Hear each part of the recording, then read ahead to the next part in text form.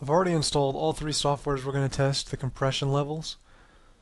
I've installed Winzip, which is the most commercial version, and it has bundled with all kinds of stuff, and the installation's terrible.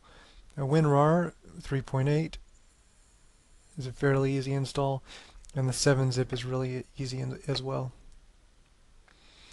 We're going to be compressing the same amount of data, which is the test directory. We're going to create compressed files with all three software programs to see which one compresses the highest.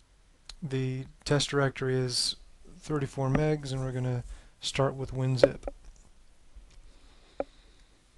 So we just go select the right click and select the WinZip context option. We're going to make sure it's the highest level of compression as far as WinZip's concerned. That's the smallest size possible with WinZip. And there it goes. It has compressed that particular program from 34 megs to 6 megs, just over 6. Now for WinRAR, we're going to increase that compression method to the best, which is the highest level of compression it has available.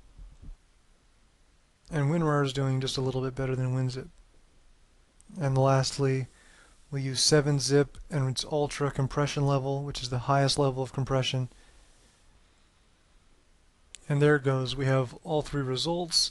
WinZip doing the worst by far, and the 7-zip doing the best. Now 7-zip is the only free program here,